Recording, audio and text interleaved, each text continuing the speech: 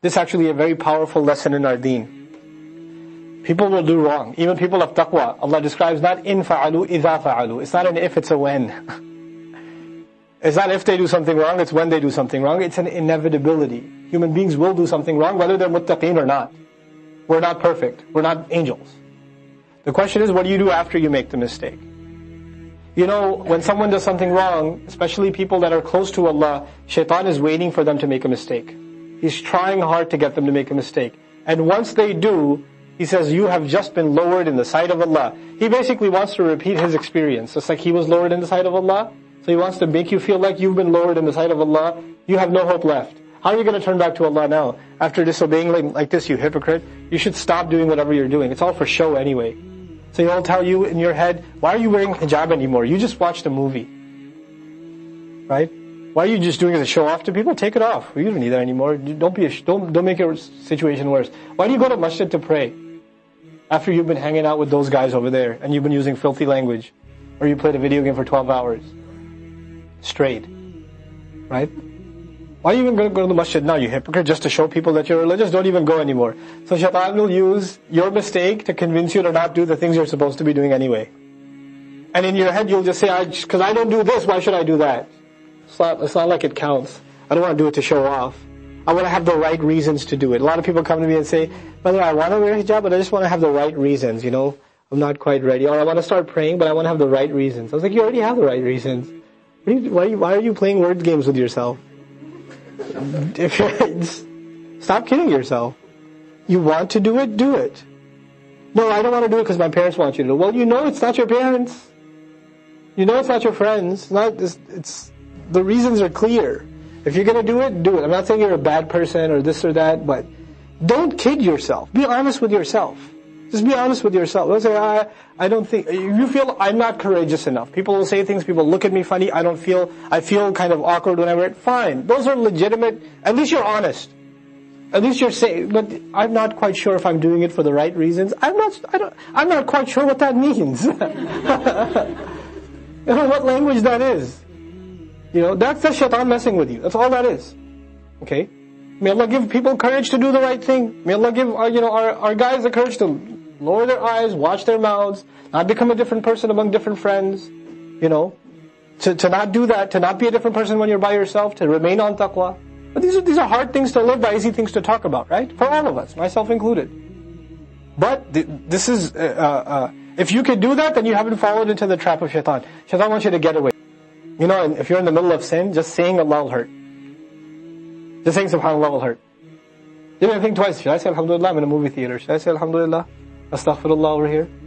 Should I say that? Well, I'll wait. That means taqwa is missing. If you can say Astaghfirullah and walk out, that's taqwa. That's when you know you got taqwa. Maybe your friends dragged you into a concert. Jam it, and all of a sudden it's something, this is wrong. You saw the sun going down, it's Maghrib, it's like, how can I be doing this?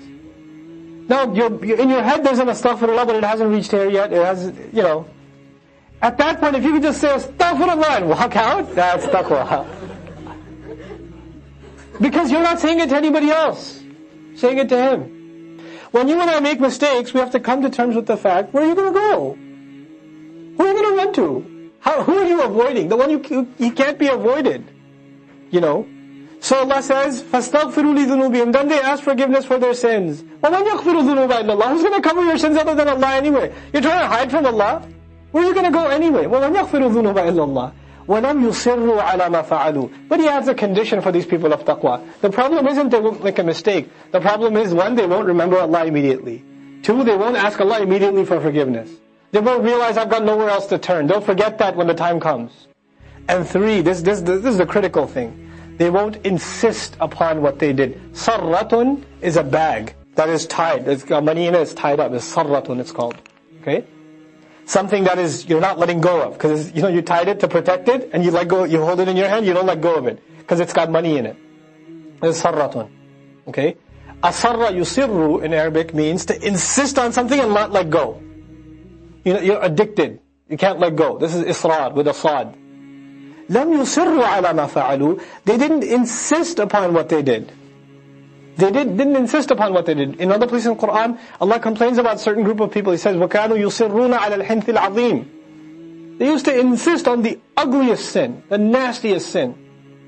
These are people, even if it's a small thing, they don't insist on it. This is actually a review of a lesson already taught in Baqarah.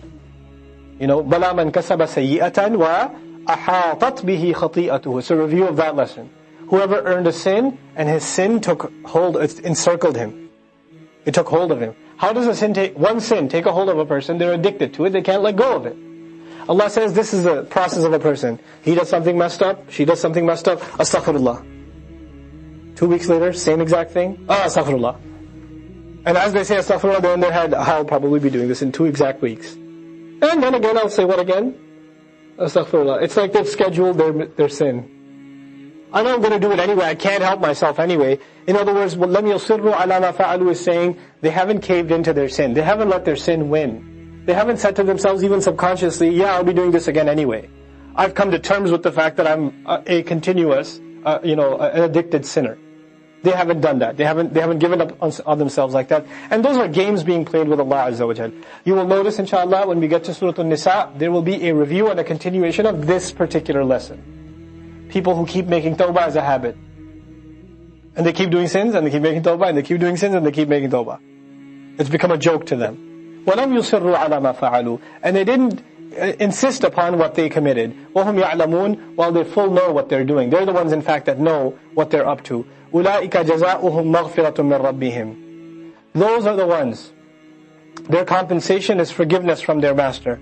وَجَنَّاتٌ تَجْرِي مِن تَحْتِهَا الْأَنْهَارُ خَالِدِينَ فِيهَا. And multitudes of gardens, at the bottoms of which rivers are going to be flowing from right underneath them. They'll remain in it permanently. Remember, سَارِعُوا إِلَى مَغْفِرَةٍ مِّن رَبِّكُمْ وَجَنَّةٍ. It already started with, this Jannah has been prepared for muttaqeen. And here's what the muttaqeen look like. And those are the people that are going to get Jannah. It started with Jannah, it ends with Jannah, and it's got sinful people in the middle. It's amazing. It's just because, what do you do with those sins? What's your response to those sins? You use those sins, if they happen to even get closer to Allah, and develop the right attitude towards taqwa, and towards tawbah also. أولئك جزاؤهم مغفرة من ربهم وجنات تجري من تحتها الأنهار خالدين فيها ونعم أجر العاملين. And what an amazing compensation. Ni'ma is one of the verbs that's used in Arabic called أسلوب التعجب, أفعال التعجب, verbs that express amazement. This is Allah expressing amazement at the quality of reward that they're going to get. It's not a believer looking at it and saying, wow, ni'ma dar, what an amazing house. Allah is saying, ni'ma ajrul amilin, what an awesome compensation of those who put themselves to work. What an awesome compensation of workers. Amila ya'malu amalan fahuwa amil. Amila, he worked. Amil, a worker. Those who put themselves to work. He didn't say muttaqeen, mu'mineen, he said amilin. What is that suggesting? Get to work. Do something. Change yourself. Ni'ma ajrul amilin. Notice there's also a contrast between لم يصروا على ما فعلوا فعل يفعلوا فعلا and عمل يعمل عملا. فعل and عمل. فعل is mindless. Breathing is a fi'l. Listening, hearing is a fi'l. Listening is a amal. That's a good example of understanding. Okay? Listening is a amal, but hearing something is a fi'l. When something's done, you don't require any conscious effort, that's fi'l.